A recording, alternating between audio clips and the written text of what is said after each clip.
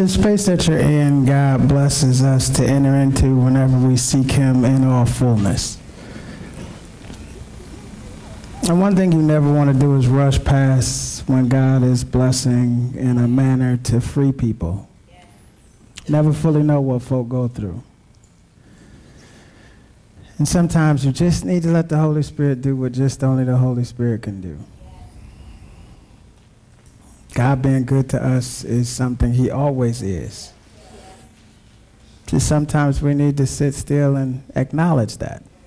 And I thank God for the praise team entering us into this space of what I would say deep worship of God. And so since we're in this space, I want you to bow your heads and close your eyes so we can receive a word from God according to His good and perfect will. With every eye closed and every head bowed, Father, thank you for your presence in this house. God, sometimes we just need a tangible touch of how good you really are. God, the things that you've blessed us to experience, things that you've blessed us to be protected from. Times, God, that you saw fit to take us out of pits when others thought we were done. You said, we're your children. And you love us unconditionally. So you bless us according to your good and perfect will. And God, sometimes we just don't get it right. And you still are long-suffering and still encourage and to support and still put us on a firm foundation, God. And sometimes we walk away and you still pursue us. So God, you're good in a way that sometimes we can't even fully comprehend. But we thank you because you're good because of just who you are. And so, Father, in this moment, as you blessed us to be into this deep aspect of worshiping you in spirit and in truth, God, we ask that you pour your blessing out on your people via your word. God, it's your word that will change us from the inside out. Your word gives us knowledge of you, relational connection with you, and understanding of you. And actually a way to apply that understanding, God, to how we live our lives. So we thank you for the word you're going to give right now. God, use this earthen vessel as only you can. Move art out of the way in total and just pour a word through this walking mound of dust. But God, bless your people right now to hear from you. Not to be concerned about later, but the here and now is the most important thing. And God, I ask that you shatter some stuff. That you change our perspective, and that you bless us as only you can. In Jesus' name we pray. Amen. Amen. Let's give God a huge hand clap of praise. Bless God, bless God, bless God. Haven't said this in a little while, so excited to say this one. Are you ready for the word? Bless God. Yay. So what I want to do is I want us to look at this next slide quickly. And I want, Ron, if you could turn the light off. I just want y'all to look at this quickly. And some of you are going to read as we normally read. And when we normally look at slides, we look at them and we would look at this and we would say, authority under faith. But that's not what the title of this sermon is. The title of this sermon, and that's why sometimes you need to be shook up just in how you handle stuff. Sometimes you just need to be shocked into a space as only God can, and sometimes he wants you to look at something differently. And so actually the title of this sermon is Faith Under Authority. See, if you put faith under authority in the opposite order, what happens is faith actually isn't under authority, it's over it. And sometimes we live our lives with a faith that we think is over the authority of Christ Jesus. And this Roman soldier that you see in this picture, he's going to show you something today. He's going to show you something that is going to, I think, shatter some stuff, but also support and encourage us to be able to actually live our lives with faith under authority. So turn to your neighbor and say, faith under authority. Turn to your other neighbor and say, faith under authority. Now for yourself, say, faith under authority. Now I want those lights back on quickly. And we're going to talk about some stuff. I want to run to this next slide quickly so you can stand to your feet as we're going to look at Matthew, the 8th chapter and the 5th verse in the New Living Translation. So Matthew 8 and 5 in the New Living Translation reads, when Jesus returned to Capernaum, a Roman officer came and pleaded with him. You may be seated. I want to take you into a space, and there was a lot of time that God blessed me when I was on Sabbath and also on vacation to just sit and listen to him. Like sometimes the greatest thing you can do with God is just listen, not talk.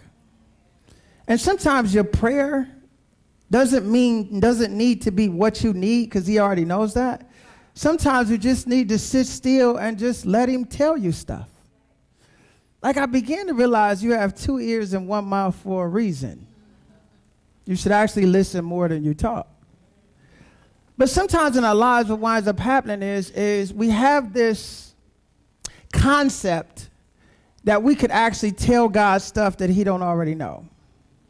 And so I was sitting there and he was giving me all these one-off sermons and I'm writing this stuff down. And he took me to this space and I was thinking about preaching some other stuff. And he said, no, I just preached this one. He said, help them to shatter some stuff because they have the wrong concept of what actually faith under authority really is. Some of us, when we get older, we want to have authority over ourselves. And this is a misconception. You never truly have authority over yourself. You will never in your life, I don't care how old you are, you will never have greater authority than Jesus Christ. But in the household of faith, and sometimes even in the world, we don't talk about that. And so this Roman officer is going to show us something today. And it's huge because he's going to help us understand that ain't no way your boss should have more authority over your life than Jesus. And he's actually going to shatter some of our mindsets and concepts on who really has authority. Because the interesting thing, the older that you get, and I draft documents, the older that you get, you wind up realizing that somebody may have authority over you. And you were so busy fighting your whole life to be able to prove to the world that you could do what you want, when you want, how you want. Rather than realizing that all God wants you to do is not just recognize and be under the blood of Christ, but to actually be under the authority of Christ. You realize, and this is huge, and we're going to get here, sometimes the blessing you're not receiving is because you're not willing to give in to the authority that's over you. Let's just stay in a space. Love God for this. Sometimes the way you act on your job is the way you act in the kingdom. And sometimes when you are that worker that just won't do what you're told, it's hard for you to be told how to be blessed. We not there. And sometimes the way you are at your job ain't the way you are in the kingdom. Sometimes on your job, your boss could say, and do this. Hop. Get in the kingdom, and you got opinions and discussion.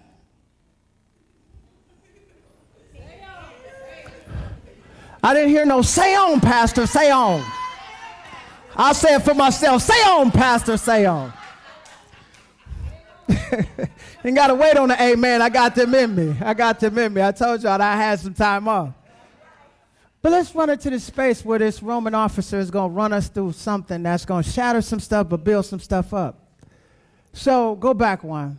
So this Roman soldier, as Jesus is entering into Capernaum, he's returning to a place that he's been many times before. Jesus has done a lot of miracles in Capernaum. Read Matthew 8 for yourself. Peter lives there. He's actually going to heal Peter's mother. And he's going to help her be able to do some stuff because she was sick. So he winds up checking on her and healing her. He heals a man from leprosy, all these kind of awesome things. He winds up in other scripture verses in the New Testament. He actually heals a man that was possessed by a demon. He goes, he's teaching in the Sabbath every Sunday. Just read about Capernaum. And Capernaum was this economic center. Ooh, love God for that. It was an economic center. Let me share something with you about when economics is your center. When economics is your center, you can miss some stuff because you'll believe that money has authority over you. Watch this. Authority means a level of influence to be able to control your behavior. When money has authority over you, or it's your center, what happens is your behavior becomes consistent with that which you are giving authority. So you seek that rather than seeking God, who said he'll take care of all of your needs. And if God is not your center, then when money and God come into conflict, what winds up happening is you choose who's going to have authority. So this Roman officer, he's there, and this is the funny thing. I want you to think about this. The Roman officer has people who have authority over him, but he winds up going to Jesus. Now, this don't make no sense. He's a Roman officer. That means that he's under the authority of Caesar, which means that he already knows that in the world's concept, Caesar has greater authority than Jesus. But who is he pleading to? Jesus. That's a trip. Because now this Roman officer has said that in the world there's some that have authority over me, but I can't get what I need from the world. I can only get it from he who has authority, who is Jesus. And this is a huge thing, and we're going to read this later. Run to the next verse quickly. We're going to see why he's actually going to Jesus. He goes to Jesus in verse 6, and this is a huge thing. He says, Lord. See, lordship establishes authority. See, this is the thing. Stay here with me for just a second. Some of us are like, no, Pastor, don't use that word. Because, see, we don't understand lordship the way that they understood lordship. The minute that they said Lord, that means that that person had authority. They had the authority to be able to tell them what to do, when to do it, how to do it, where to do it, all the rest of that. And those of us who have been in the military, I haven't been blessed to be in the military myself, but there's some things about military training and instruction that when your superior officer tells you certain things, you don't question, you just do. And you might even do with some stuff on your lips, but your superior officer better not hear you saying something negative about the instruction that they've given. We won't use that in the household of faith, but I begin to realize and understand that this Roman officer is going to teach us something today. He says, Lord, establishes authority. He says, my young servant lies in bed, paralyzed and in terrible pain. He didn't even go to Jesus for himself. Check this. Check your prayer life. If your prayer life is all about you, it needs to mature. If your prayer life is only about what Jesus going to do for you, it got to get some maturity. Reason it got to get some maturity is when you start really praying and wanting God to bless other people. Love God for this. You can mess around and have some blessings come back to you. But when your prayer life is just, God bless me with this. God do this for me. God please would you. And I ain't saying not to include yourself, but it just can't be all I. Got to be about some other people. So this Roman officer puts himself in a position where he actually is breaking the chain of command. He done messed around and stepped outside. He said, listen, my superior officers can't do what Jesus can do. Love God for this. Some of us in this room, your boss can't do what Jesus can do. And you got to check yourself there. There ain't no way I'm going to speak this and some of us going to be like, Pastor, stay off of it. No way you're going to have perfect attendance at your job. Stay in the space. Get up early in the morning. Early in the morning. You are there. It is dark when you go to work. My goodness. It's dark sometimes when you come home. You are there for 10, 12, 14 hours.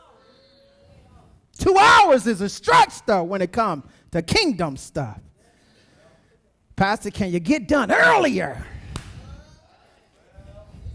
Can we change the time? I don't know. 9 come quick, Pastor. 9 don't always came at the same time. 9 ain't changed. You would tell me you got to be to work at 7 in the morning. You're there at 6:45. 9 o'clock come, it was rough this morning. Wasn't rough Monday through Friday, but it's how you start your week. If Sunday is the beginning, it's how you start. But just stay in space for me, please. He said, Lord, my young servant lies in bed paralyzed, terrible pain. He ain't there for himself. He done all this. He's willing to step outside the chain of command because he got a servant that's in bed, paralyzed and in terrible pain. When the last time you went to Jesus for somebody? Real talk. And when the last time you went to Jesus without an issue of yours, but you went there just to intercede for somebody else? You said, Jesus, I'm only here. Jesus, it ain't about me, Jesus. You're going to see something about this Roman officer that's off the hook. The Roman officer is about to do something that I was shocked by. Because watch this. Jesus says this, and this is the thing that I love. Oh, I love God for this. And stop judging people on whether you think they know Jesus or not. This Roman officer might not have came off like he knew Jesus, but watch this. Jesus says to him, Jesus said, I will come and heal him. Jesus said, all you got to do is ask me. I'll show up. I'll come heal him. You know why? Because I'm Jesus. And you came, watch this, and you submitted yourself to my authority. You said to yourself, you call me Lord. And as a result, because I know the level of faith that you have, I am now going to come and I'm going to heal the servant. Now stay here for just a second. Run to this next slide. And I'm going to show you something quickly. In verse 8 it says, but the officer said, now this is the thing. I don't know how you talk back to Jesus. Jesus said, I'm going to come healing. I'm going to come to the house. And some of us, we like, Jesus, come to my house. Jesus, come hang out. Jesus, just reside here. And that's cool. I get that. But watch what this Roman officer says, which is huge, and it blew me away.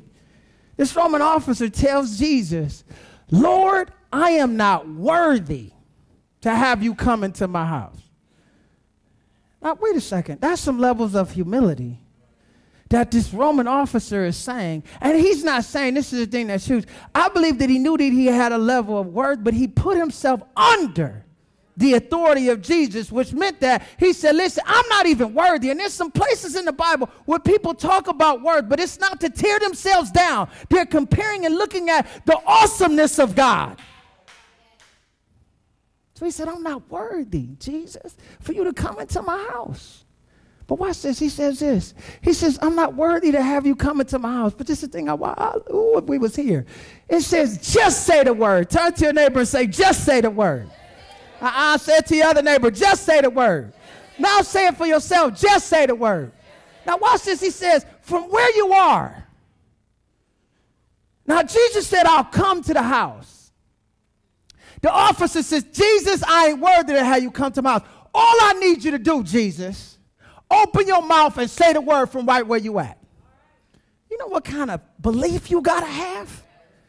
Some of us, Jesus, come and heal and touch. Some of us need to say, Jesus, just say something over the situation. We ain't there. Jesus, just say the word from where you are, and my servant will what? Be healed. You know what kind of faith this guy got to have? He got to have the kind of faith to be bold enough to speak to Jesus, to tell Jesus no. Y'all missed that. Jesus said, I will come and heal him. He's basically saying, no, Jesus, you ain't got to do all that. Jesus, if you just speak it out your mouth, it's good enough. Jesus, you ain't got to move your feet from where you are. Jesus, you ain't got to exert no more energy. Jesus, you ain't even got to break a sweat. All you got to do is just say something. If you got that kind of faith, but watch this, but he put his faith under Jesus' authority. See, some of us, we got faith, but we ain't under authority. Watch this. See, I call myself an under shepherd for a reason. See, some folk, the pastor, and many times I'm the under shepherd of GCDC. And some people are like, what does under shepherd mean? Under shepherd means that you're a shepherd under a shepherd. Which means that there's one good shepherd who's Jesus. What I am is an under shepherd to him. It helps me keep myself humble and also to understand that I am under his authority. Wait there. But watch this. Umbrellas. Umbrellas. Umbrellas. So it was raining outside. Right? Some of us, I don't want to get wet. Chocolate milk. Right? And what happens is, watch this, you accept Jesus Christ as Savior. Right? But what's the phrase we usually say? People usually say they accept him as Lord and Savior. That's what you say. What you say, but what I do is I try to look at actions. So if you accept Jesus Christ as Savior, you want to be what? Covered by what? Somebody finish it. Covered by the blood. You want to be covered. What? You better check yourself. All this right here, nothing can touch me. Because I'm covered by what? The blood of Jesus. That's the thing. I don't know where we got this mentality, though, that we could automatically separate the blood of Jesus from the authority of Jesus. Covered by the blood. But when it comes to authority, Jesus saved me. Right? Wash me, cleanse me. Jesus, wash all my sins away. But don't tell me what to do. You live your life covered by the blood when it satisfies you, when it's comfortable. But when the authority comes, no, Jesus, I'm good. I can do it on my own. But the blood saves. But the authority. Save me, Jesus, but don't tell me what to do. Save me, Jesus, but don't order my steps. Save me, Jesus, but don't check me, Jesus. But save me, Jesus.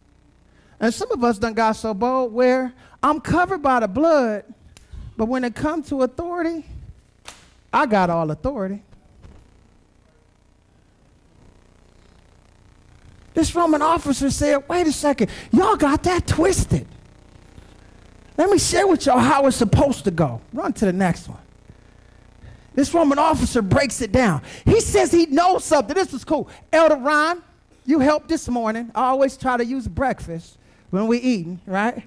So he broke down breakfast this morning. He said that you're supposed to diligently gain some aspects of knowledge and virtue and brotherly affection. All these things, he was talking about that. And so when the Roman officer says something, he says, I know something. But watch this, this is huge. He says, I know this. He says, I know you can heal just by speaking a word. Why? He says, I know this because, watch this. He says, I am what? Under the authority. Wait a second. So hold on. I got to walk y'all through where God took me. So if this Roman officer could break the chain of command to say that he is now asking Jesus to bless and heal his servant, that means that Jesus has power that the Roman officers who are above him don't have. The Roman officers that are below him don't have that authority or that power either. So he goes to Jesus to get something done that nobody else can do. But what he then starts to relate to Jesus, he says, I know that you can do this because I know about authority. See, some of us, we want to know a lot of stuff, but we don't want to know authority, but we want authority. Authority costs. You can't be in it and then think everybody gonna like you. You can't be in it and think that everybody going to do what you say do. But watch this. I love God for this. But the Roman officer says, I know about this. Why? He says, because I am under the authority of my superior officers. Stay here. Many of us in this room are under the authority of somebody at a job. So you know about authority. It ain't that you don't. It's just when you come to the household of faith, you buck against it. Ooh, stay off, Pastor. And why do you buck against it? Not because it's not because of a heart issue a lot of times. It's just because we don't translate what we give to the world into the kingdom. We ain't there. Because think about this. It says, I am under the authority of my superior officers, and I have authority over my soldiers. Watch this. And I love God for this and how the Roman officer looks at Jesus. He says all he needs to do is to say, go, and they what? Go. He says, come, and they what? Come. And then he said, if he says to his slaves, do this, they what? Do it. Wait a second. That made me laugh. You know why? Because this guy is saying, if I tell them to go, they go. If I tell them to come, they come. If I tell them to do it, they do it. How can he go to Jesus, said he know about authority, because he's obedient to the authority that's over him. He expects Jesus to heal the servant, but he understands that when Jesus says do something, watch this. He understands that when Jesus says go, you go. He understands that when Jesus says come, you come. He understands that when Jesus says do it, you're supposed to do it. You know why? Because the officers that he's under and the officers that he's over, they understand authority. I think we come into the household of faith sometimes, and it's just real talk, and we struggle with this. You know why? Because sometimes you done fought so hard to have an authority over yourself that you don't realize that you never really had authority over yourself. You understand, when you go to Matthew 28 and the 18th verse, it says that Jesus has been given all authority. In the King James Version, it says power. Read the word for yourself. Power and authority in the Greek are the exact same word. So stay here. Some of us might say to ourselves, well, I'm under the blood, but I'm not under the authority. But if power and authority are the exact same thing, then really you're not under the power either. Some of us are powerless because you are outside the chain of command. And sometimes what God does is he blesses. When you get outside the chain of command, he loves you so much. He said, listen, it's hectic out there. Come on back in under my authority so I could tell you what to do the right way. And some of us, we just hard-headed. It's just real talk. It's just, and you're stubborn. I'm going to do it my way. And Jesus says, you ain't got no way. You keep doing it your way, and it causes problems. So let me share with you, let me take you behind the veil of an under-shepherd real quick. Under-shepherds who have God's heart only want you to obey him, but they also want you to obey the authority that's been placed over you. And if the authority, watch this, stay here. I got to free somebody. Sometimes you was in a prior setting and the authority was jacked up. They abused their authority. Don't carry that into your next house or your next relationship. You know why? Because then you think everybody that's in authority is an abuser of the authority. You don't know how many times I hear people bash pastors based upon one negative experience. And I say to myself, first of all, I'm wondering how we don't have knowledge of don't put your mouth on spiritual leaders.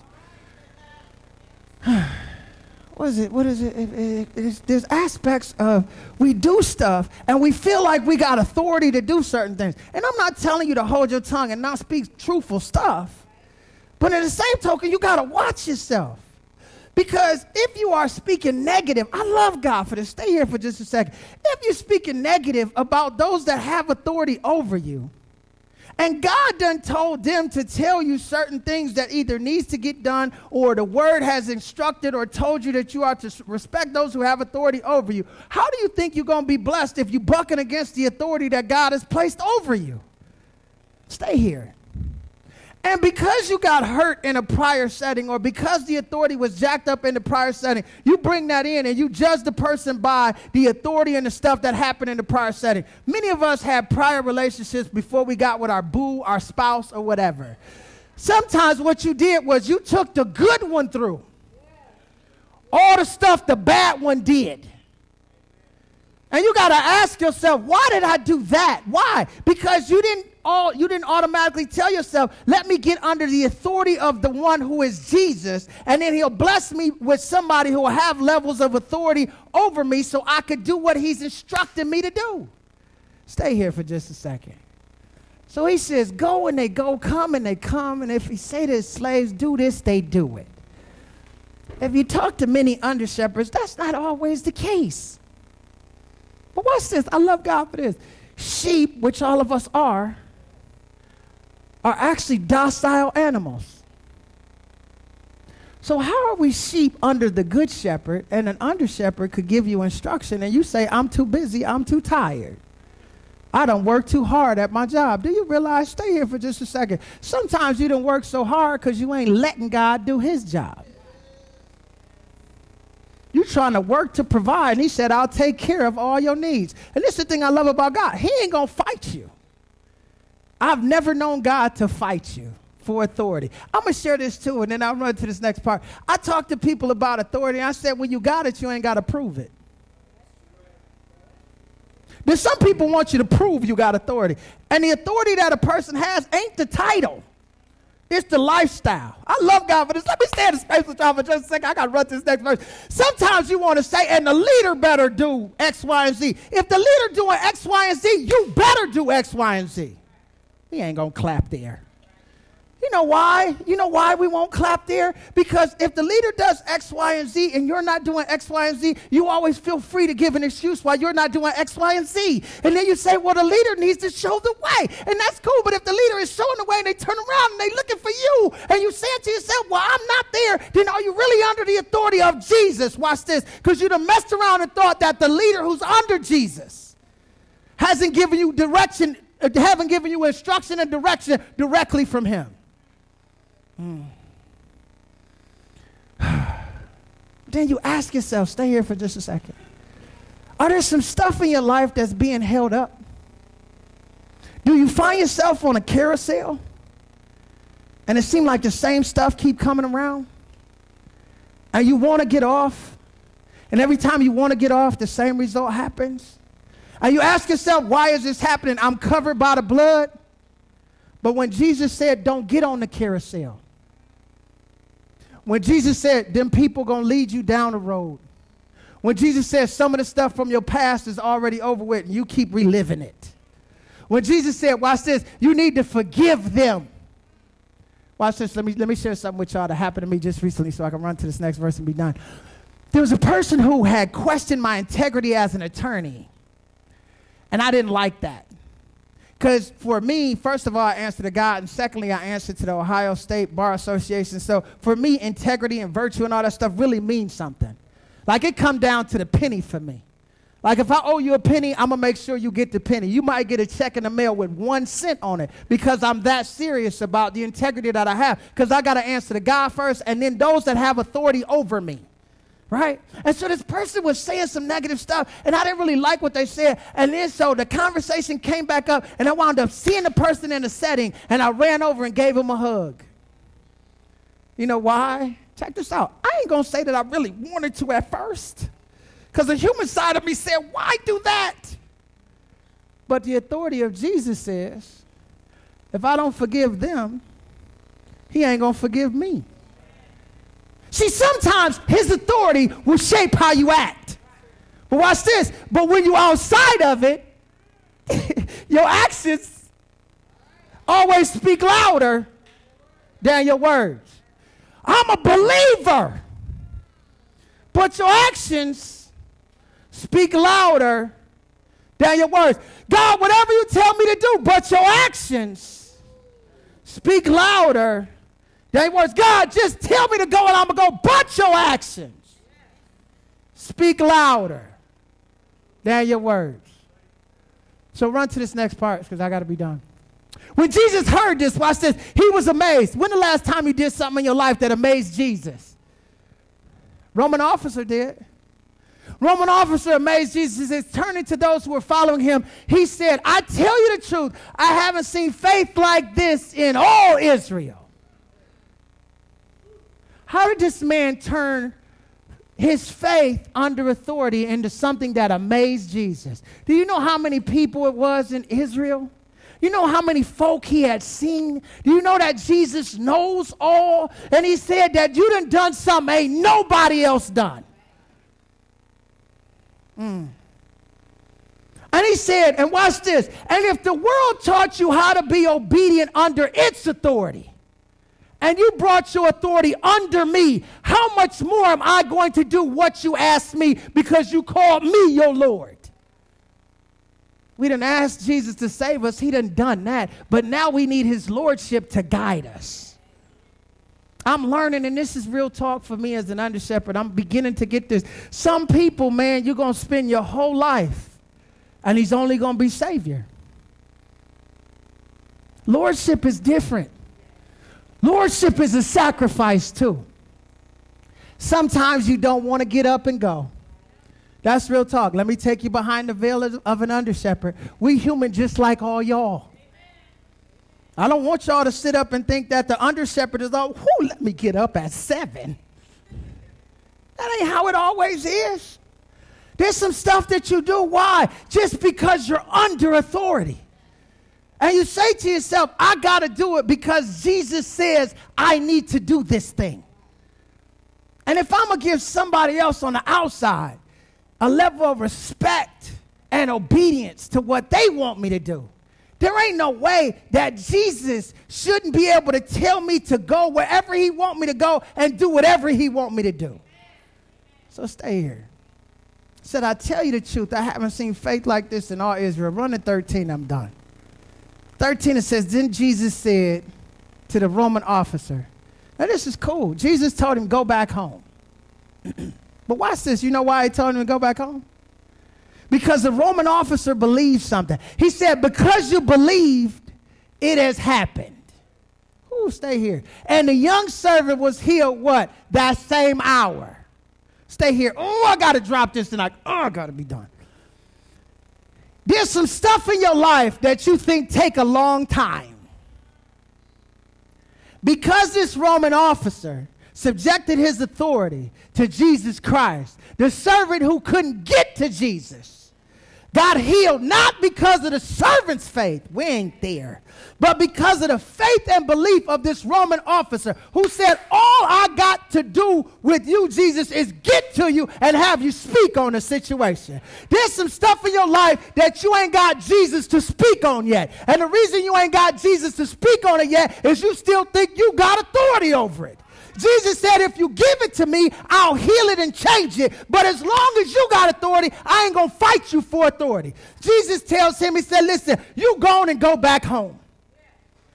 I done what you asked. You know why I did it? Because you got faith. And I ain't seen this kind of faith in all of Israel. God is trying to raise up a remnant of folk right now who only want Jesus to speak over stuff. We want Jesus to show up and touch and all this other kind of stuff. The words of Jesus Christ have such power, but we don't use it because we don't fall under his authority. If you under his authority, he can speak something through you. We ain't there.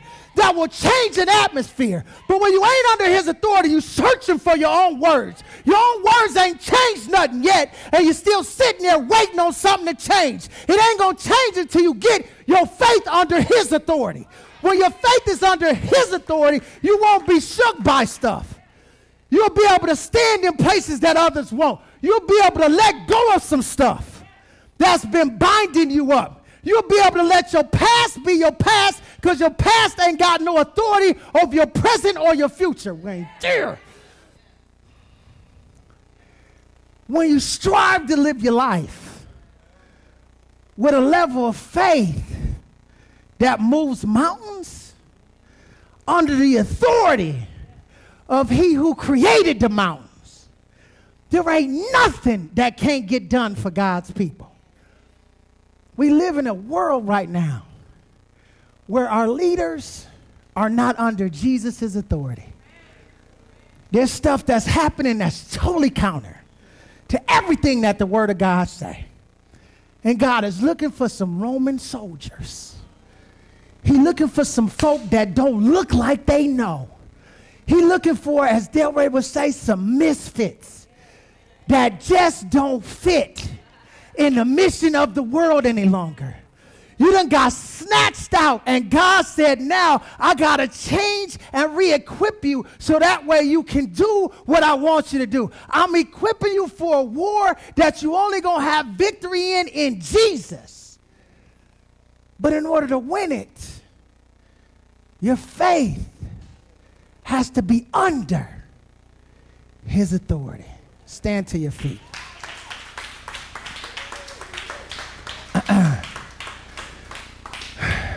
Bow your heads, close your eyes.